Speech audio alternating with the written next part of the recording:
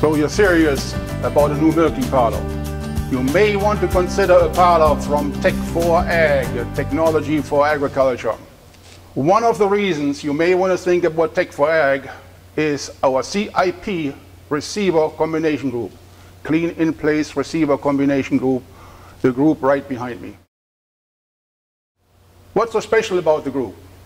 All of you are familiar with vacuum wash systems. Open sink in the milk house, hot water, all the steam getting into the air. You turn the pump on, suck the water out. You have no control of how the water runs through the system. Every so often the moisture swaps out, system shuts off. You are at breakfast, you don't know about it.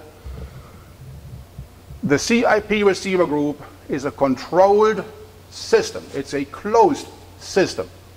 The tank you see behind me, the receiver itself, is a rather large receiver for milking, but obviously it's also the CIP tank for the wash-up. The tank is closed. When you push the button, start the wash-up, the input group opens, hot and cold water comes in, or only hot water during the detergent cycle. After a minute or two, and literally only after a minute or two, the tank is filled with how much water you need. The system closes, seals up, the milk pump starts, and the vacuum pump starts at the same time. It's a pressure wash system, not vacuum wash, also known as a push-pull system. So what's happening? The milk pump is the heart of the system.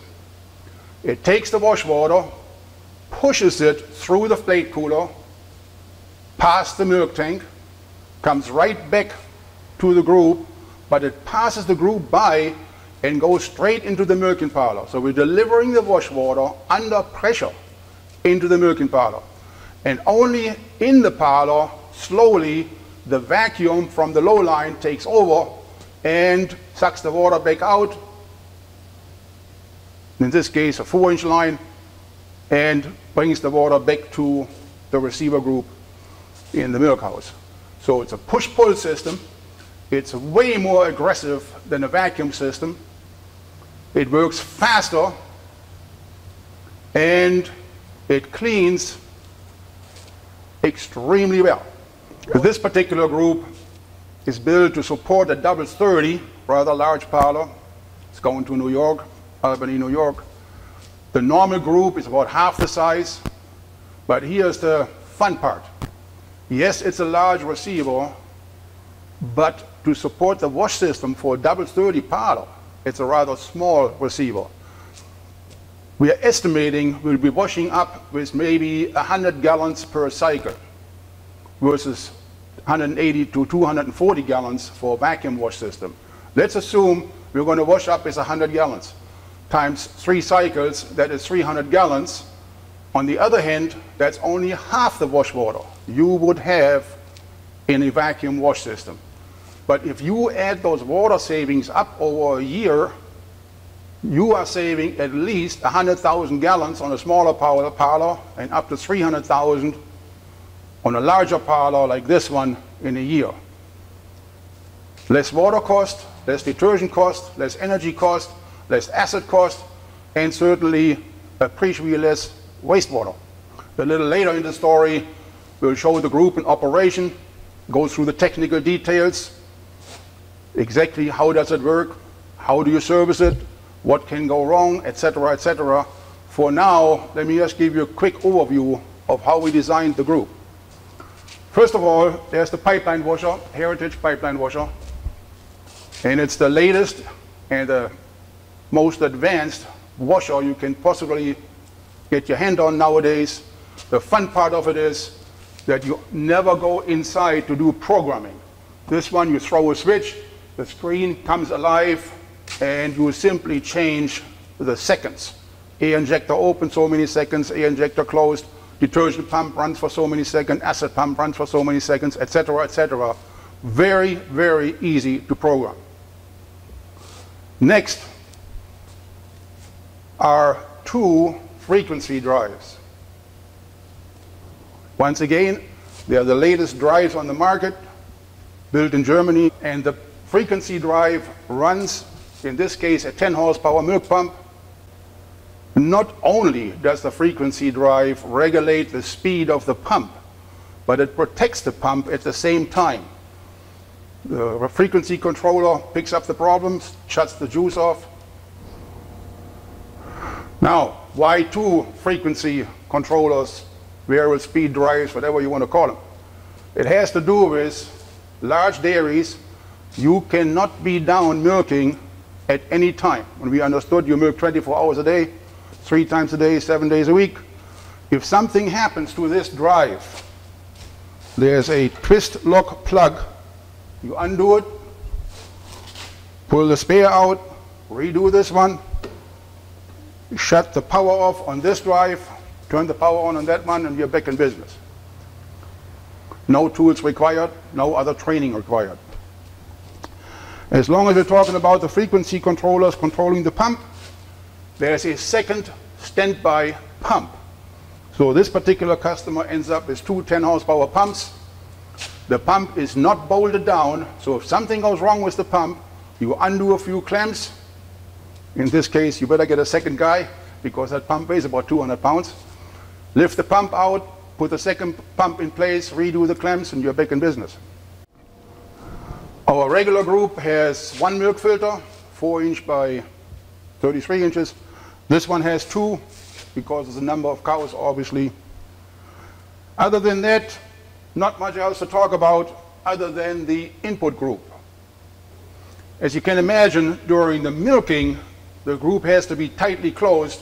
For washing, it has to open automatically, close automatically, and seal. And we do that with this group. Hot water valve, 1 1/4 inch, by the way, not the typical 1/2 inch or 3/4 inch everybody else uses. Cold water valve, and then the chemicals come right from the top and mix with the water as needed. The group opens automatically. Once the water level sensor says we have enough water, the group closes automatically, vacuum pump starts, and milk pump starts. You may be wondering why this group is so tall. So the operator hardly able to reach the screen up there. In the installation, this group will sit in a pit. Let's just say as little as 12 inches deep, as much as 30 inches deep. That depends on the lay of the land and the size of the parlor. So by the time we are done in operating, the screen will be, or the whole pipeline washer, will be right in front of the milker. This group comes to you exactly like you see it now. The group is completely pre-assembled here. It's tested. We ship it, drop it in the pit, and connect the lines. Vacuum line, low line, hot and cold water line, electricity, whatever. But the group is pre-assembled and tested in the factory.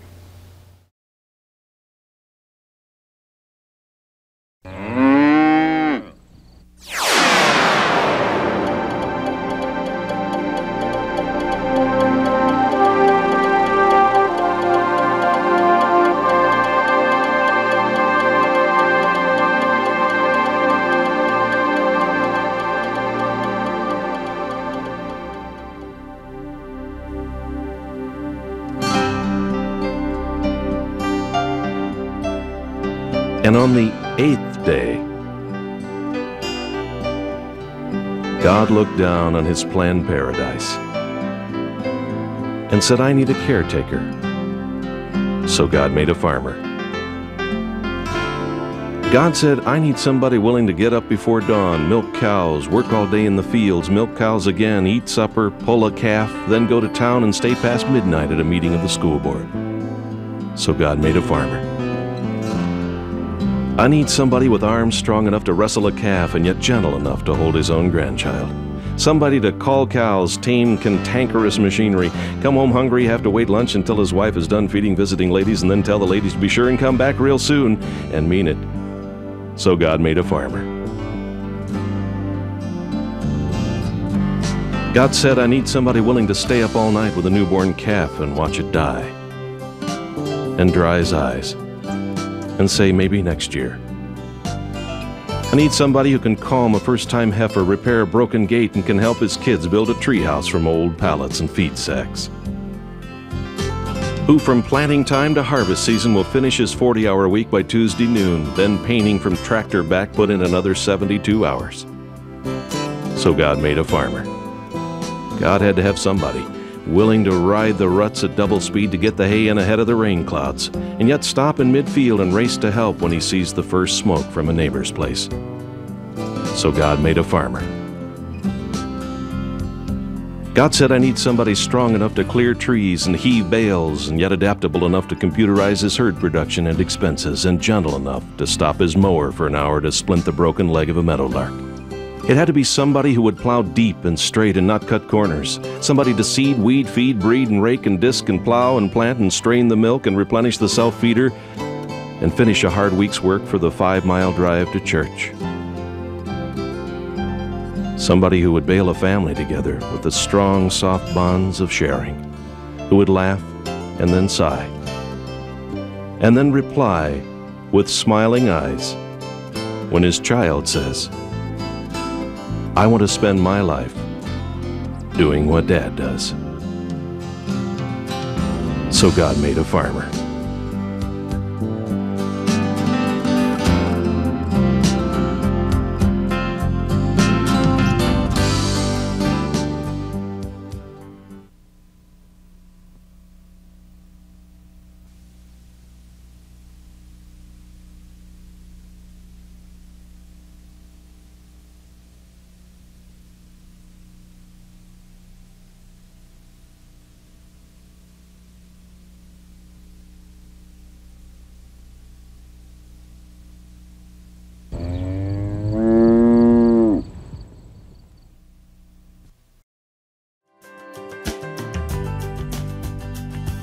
Part 2 is coming up. There's the technical details if you're interested.